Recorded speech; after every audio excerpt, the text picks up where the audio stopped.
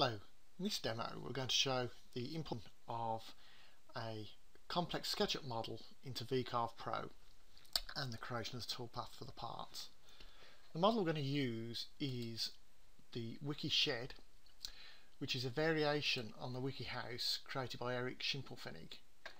So if we open the model, we'll take a look at it. So this is a prefabricated building made up of many parts, and if we look inside we'll see the skeleton of it. So the idea of this is like the Wiki House, that the whole building is constructed without using any other fasteners and is all cut out on a CNC machine. There are a few extra pieces in here like the cat, the bricks underneath here and the corrugated roof, and we'll show skipping those when we import them into VCarve Pro. So if we skip straight across to VCarve Pro, we're going to create a new file. We're going to specify the sheet size that we're going to be cutting all these parts out, and that's going to be a standard 8 foot by 4 foot by 3/4 inch sheet. So hit OK, and we go here to import vectors from a file, and we're going to pick that exact model that we've just been looking at in SketchUp. I'll explain these in a later video, but for now we're going to orientate all the parts flat. We're going to orientate by default by the largest face, but you can also override this inside the SketchUp model by selecting a particular material. In this case we've selected front face. A gap between the parts.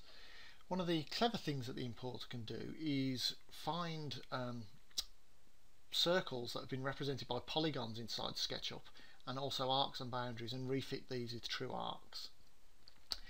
This section here deals with how we're going to handle the different components and how far apart we'll split the model, but we'll skip over these for the time being. And over here we're not going to import the corrugated roofing because we're not going to CNC that, and we're not going to import the entourage because we're not going to machine the cat and the bricks. Okay, so the rest of it we'll just select and hit OK. So what the importer's doing now is finding all the parts, laying them all out flat and putting them into this regular grid. So as you can see here now, here is all the parts from that model all laid out in a rectangular grid. The next step now is to nest these into our actual sheet size for cutting. So we go to the nesting icon in VCarve Pro, specify a tool diameter of 1/4 inch, which is what we'll cut it out with, a small clearance around that, and if we just hit preview, the nesting engine will go away, examine all these parts to try and minimise the amount of material we're going to use for cutting them. So it'll take a few seconds. There's sort of a little bit of work to do here, and that's the nesting complete, and in a second we'll see it all laid out on sheets. So here we go, each one of these is laid out a sheet. As you can see, we have 52 sheets of 8 foot by 4 foot material to cut the parts out of. Okay, so the next step now will be to toolpath all these sheets, but equally we also want to do some what we call dog boning to make sure that the parts will fit together. So we've written a specialist gadget here at Vectric for this. I'm going to call this the dog bone toolpath creator. Again, we'll go into more details on this in a later video. So for the time being now we're going to hit OK. And basically this is going through every single sheet and every single part and identifying sharp internal corners which will leave a radius with the cutter, and putting in a dog bone move as so called. So move the cutter into the corner just to overcut that corner slightly so that we can assemble the parts at the end. And again we'll come back and look at this.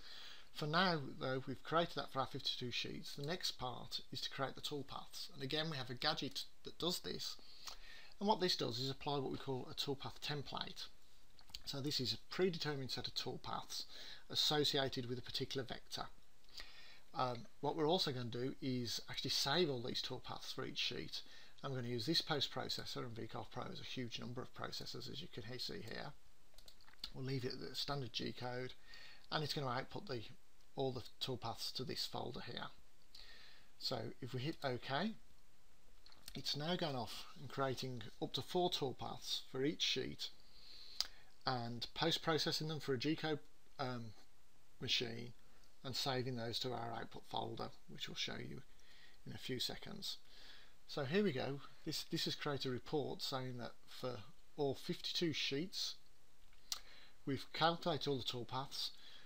All of the toolpaths all the sort of sheets have a layer called text which labels the parts, and all of them have this profile cut out. Some of them have screw holes and some of them have profiled and wedges, some don't. So the later ones don't tend to. But up here you'll see that, you know, sort of for some of these earlier sheets we had screw holes, we had pegs and wedges to cut out, but they've all been saved into one single toolpath.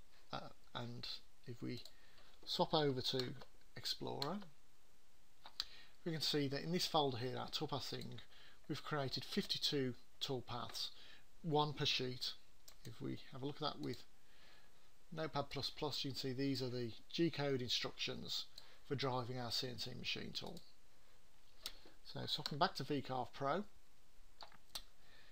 if we look at the toolpath section, here are all the toolpaths that we've created for each sheet and saved out.